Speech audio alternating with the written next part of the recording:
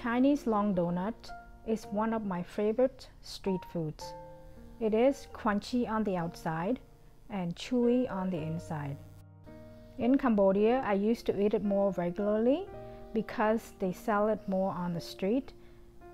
In Canada, you have to order it ahead of time, and if you go to the store, if you don't buy it on time, it's always sold out.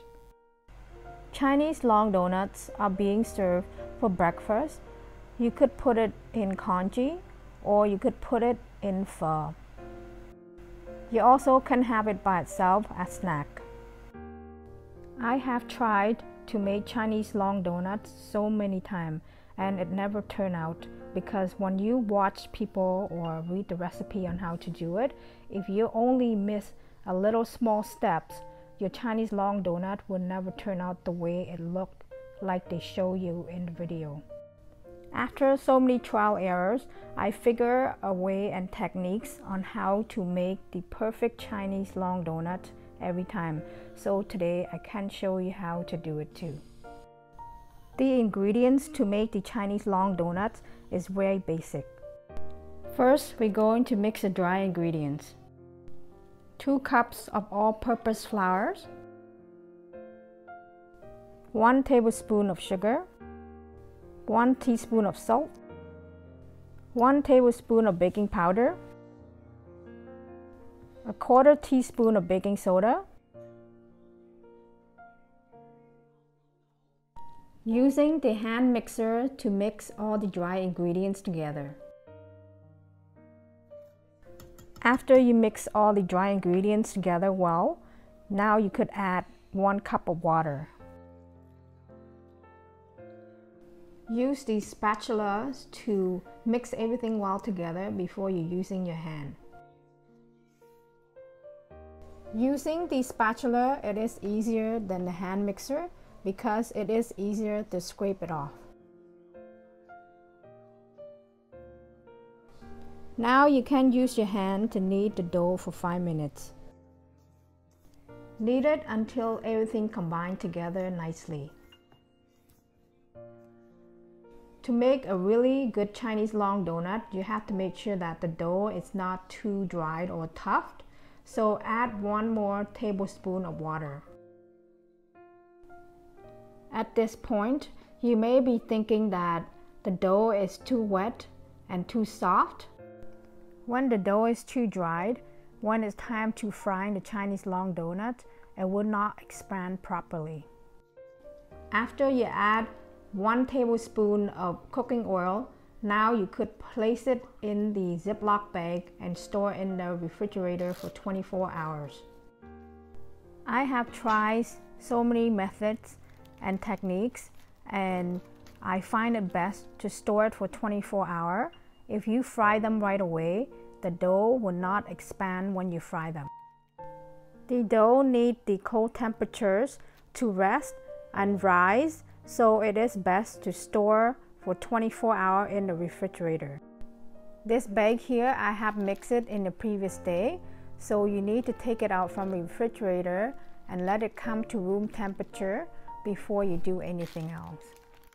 It usually takes 2 hours before it comes to room temperature. Spread some loose all-purpose flour on the board. Take it out of the bag. Put some flour on your hand so the dough does not stuck to your hand.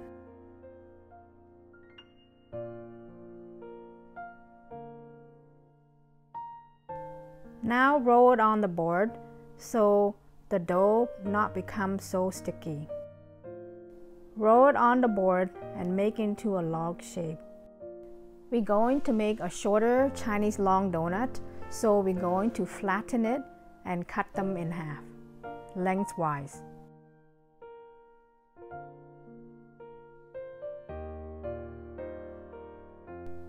Use the knife and cut it in half equally.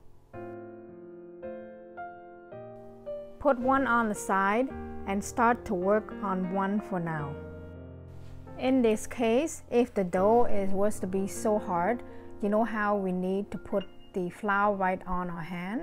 So by the time you put so much flour, the dough becomes too tough to flatten it and become really elastic-like. The dough, when it's softer, it is easier to use the roller to stretch them out. If the dough is too tough, the roller will not stretch the dough into the shape that you like.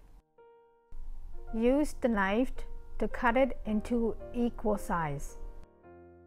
Separate each one and make sure they do not stick to each other before you do anything else. The next few steps here is so important, so you need to pay attention. These steps here are all the secrets and techniques on how to make the Chinese long donuts expand when you fry them. You're going to need 2 sizes of sticks. You're going to need the shish kebab stick, and that stick you're going to put into the water. Next step, you're going to use that stick and dab every second strip before you put the strip on each other. And make sure when you dab the stick on the strip to only dab in the middle but not both ends. We're using a small stick to dab water because we want the 2 pieces to come together but slightly separated. Now you're going to see what strips are the same size and you're going to stack them on each other. The next step here also very important. You're going to use the thin small chopstick and you're going to press it down. Make sure do not press it all the way to the top. Now you can continue to do the rest till you have no more dough. It is homemade, so you could have some fun. You could make small one or big one, long one, whichever one you like.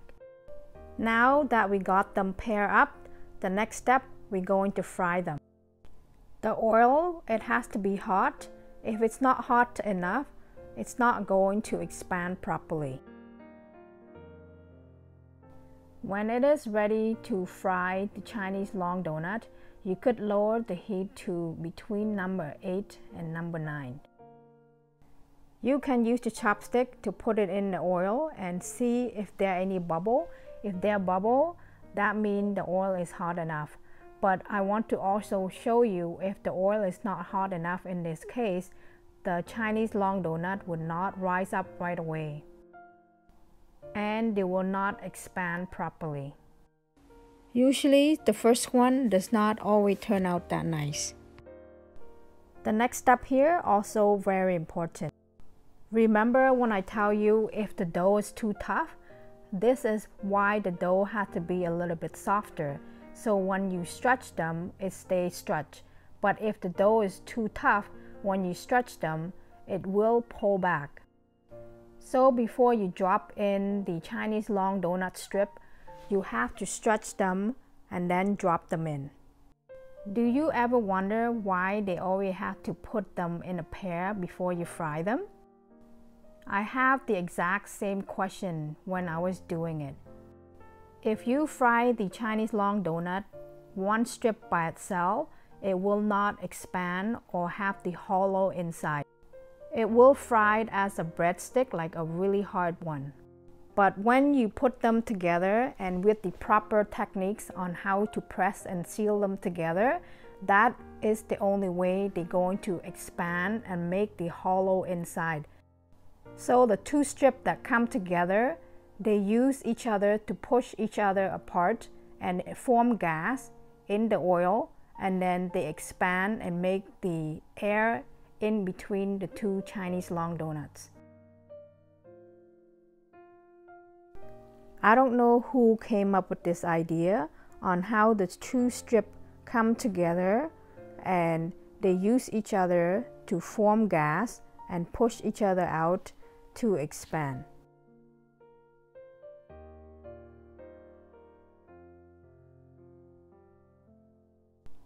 You can fry both sides to golden color.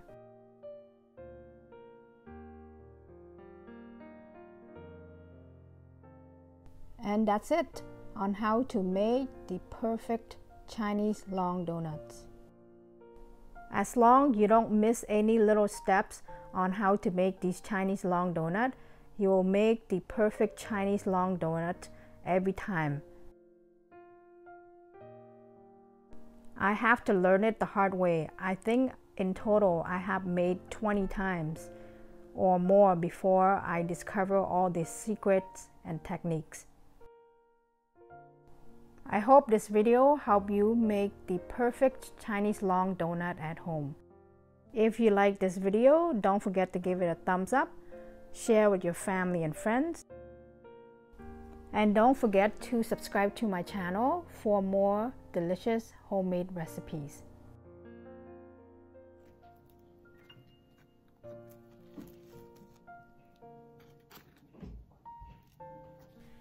Thank you all for watching, and I hope to see you all in my next video.